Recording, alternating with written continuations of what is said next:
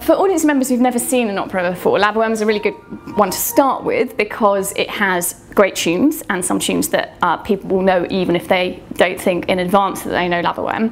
Our production's in English and set now, so the language is colloquial and instantly understandable. In many ways you don't have to do very much to La Bohème to update it. Obviously you change a few things, like Rodolfo's a writer and he now works on a laptop, obvious little things like that.